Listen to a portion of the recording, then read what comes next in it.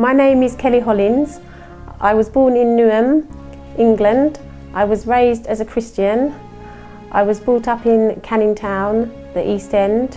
We regularly attended church on a Sunday.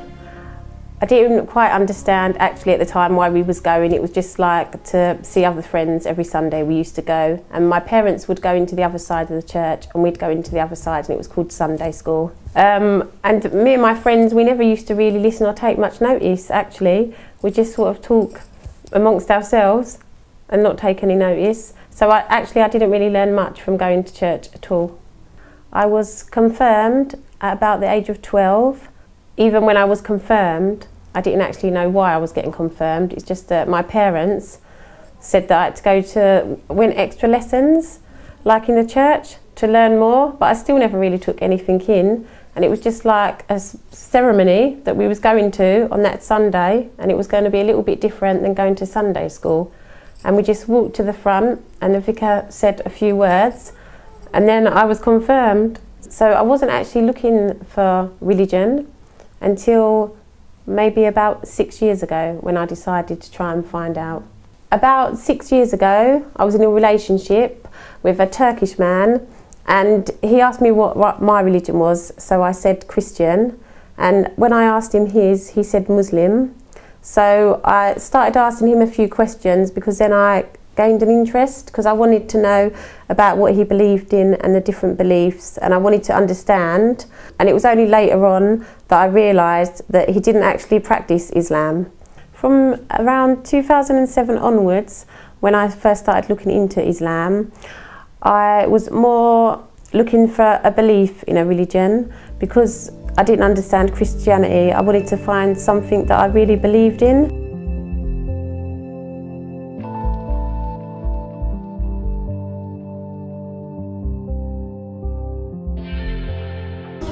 This is my very good friend Natasha. We grew up together. We've always been friends since we was little. We was always around each other's houses. We always had sleepovers. We was always very close together. Even when we left school and we got jobs and then we moved away from each other a bit further than we was, we still always remained in contact. I don't think there was ever a day that we didn't speak to each other. Kelly's my best friend. We've actually grown up together. And we've always remained close. Me and Kelly actually went to school together. We've actually grown up together,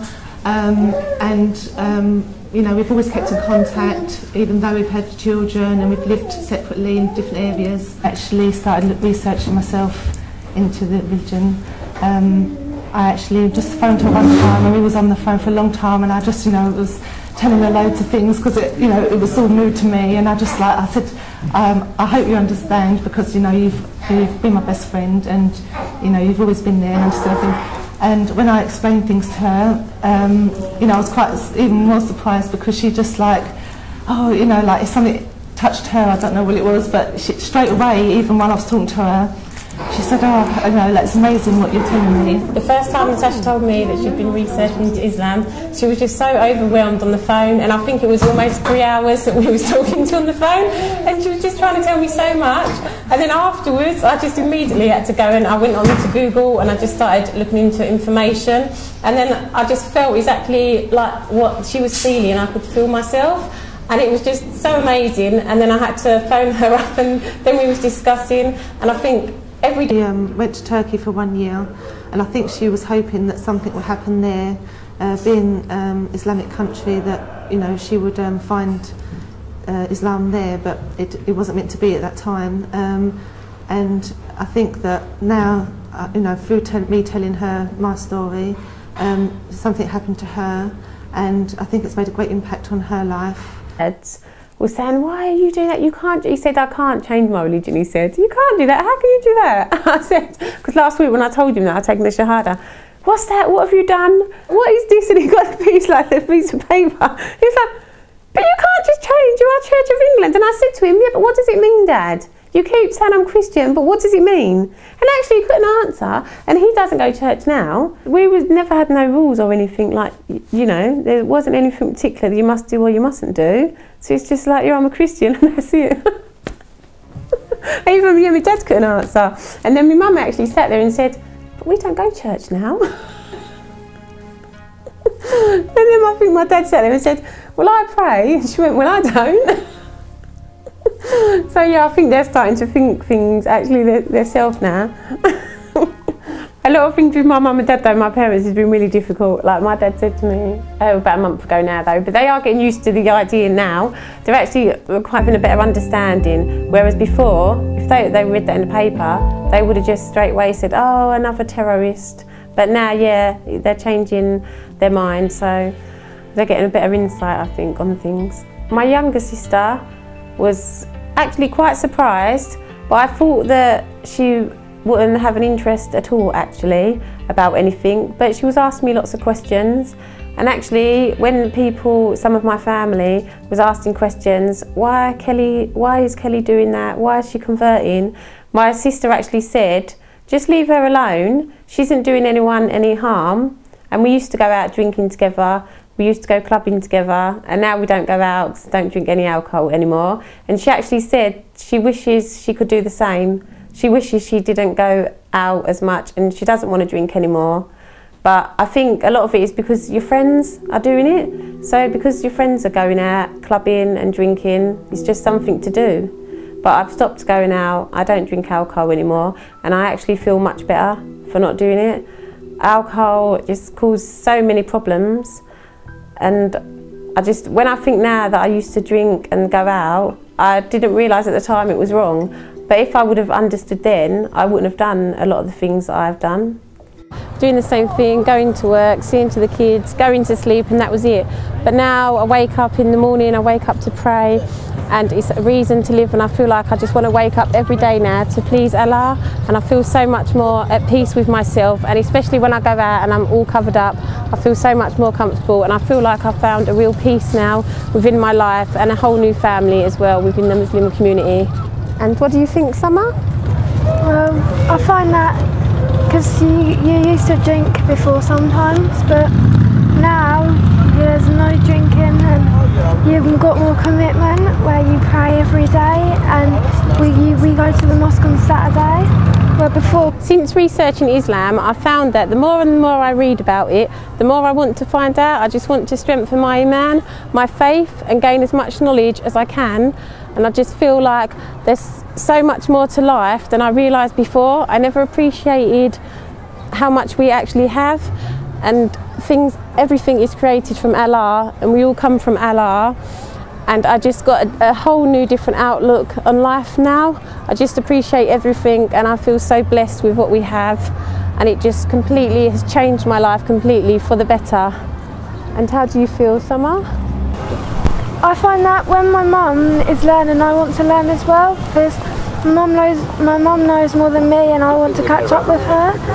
And yesterday in the mosque, because normally I would go to the kids part where they don't learn anything, but I stayed with mum because I wanted to learn more and more. And then they went off to pray, and I found that I wanted to come with them because it's like a whole new chapter that you didn't know was there before. After the 9/11, I just thought that all Muslims were terrorists. If I heard anyone say anything about a Muslim, straight away I would just immediately think of a terrorist. So I thought that Muslims were bad people. I never really thought too much about it then. I wasn't interested in learning about the religion because of that. When you read in the paper and about the media, they're not portrayed as nice people. So I had a bad opinion of Muslims until I began researching for myself and beginning to find out what a true Muslim is. And it's nothing to do with terrorism that's against their religion. To hurt or kill or harm another human being is a major sin in Islam.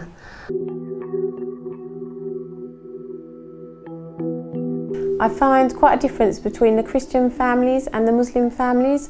Whilst looking into Islam, I found such a closeness between the Muslim families and the friendships between them. When I regularly attend the mosque, and the people that I've met there, instantly they'd call me sister, and I just felt so at ease, and I just felt so welcomed, and it just made such a huge difference to me that they actually considered me as family, and it was just like I had a whole new family, and I never experienced this before. When I'm learning things and you get verses from the Quran, which says Allah says and Prophet Muhammad says. So I think because it's written there that you shouldn't do this, then I don't want to do it. No one's actually told me. I think that with my mum and dad and my family, first of all, they thought that my friend told me, you know, cover up and you've got to do this. And actually, before I knew any Muslims, when I used to see the women covered up, I used to think it's because their husbands or their boyfriends have told them to cover up. But I said to my mum, nobody told me to cover up. It's just something that I wanted to do.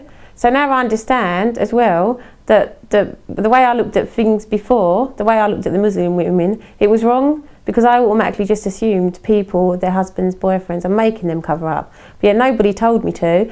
And actually here, because there's not a Muslim community, it's been quite hard actually, even learning how to pray, because I've got no one to show me. I've only been reading the books, and I think it's a lot different. When I go to the mosque, then I can watch and learn. So even with the headscarf, I've had no one to actually show me, and I think, am I putting this on right? Is it right? Is it wrong? And I don't know. So it's been quite hard actually. When my dad first saw me, yeah, he was, what you got that on for? What are you wearing that for? And then I said to him, but what about the nuns? Nobody says, what have they got that on their head for? And they're covering their hair, but nobody questions the nuns. I went out to the shop in Ilford and I bought 2 of the headscarves and the hijabs, and when I got home I tried it on and I actually felt so comfortable and I felt so much better about myself that I wanted to wear it. Nobody told me that I had to, but I felt like I wanted to. And I feel fine as long as you're happy, and it's better because everybody's in competition with each other, I think. What do you feel when we're outside, about people when we're outside? I don't mind. It's normal really. If somebody wants to wear it, it's their own choice. When I came to the school summer, dressed in the hijab, what did you feel like? How did it make you feel? I didn't really mind, it's just nobody really said anything, so I don't think they mind either. But if I was to wear a hijab, I think it'd be a bit more different. He didn't actually like me wearing it, but I said that I'm not doing it to please anyone else, I'm just doing it to please Allah, and I feel much better in myself, so I'm going to carry on wearing the hijab. But I think he's got more used to seeing me now, so they're okay. This is Savannah, my youngest daughter. She's 13 years old. My reaction when my mum converted was a bit of a shock. Why was it a shock, Savannah? I don't know, because I didn't really see it coming. Are you happy? If you're happy, I'm happy. So where do you see us like in the future, and what about yourself? Well, I see us in the future still a big, happy family, but then I can't really plan ahead, and I don't know quite where I see myself. Do you think it's brought us closer at all, or not? Probably a little bit, because we don't argue as much as we used to. I hope that Savannah can learn from me to respect her body more, because I feel like when I look at photos of how I was before, I feel quite ashamed the way I used to dress and just put all my body on show. And especially with my daughters, I don't want them walking around and showing off all their bodies, and it's asking for trouble really. And you know, they're my little girls, so I'd prefer it if they can follow in my footsteps now and cover up a little bit, I'm hoping. And I hope that my children will follow my footsteps and I'll be a better example, especially better than going out drinking, clubbing, smoking, all the things that are no good for us anyway. I don't want my children to be like that. Probably they don't want to listen, probably they think the same thing about Muslims being terrorists, so a lot of people don't even want to listen, so they're not interested. But I think, yeah, until you look into it yourself, you can't understand.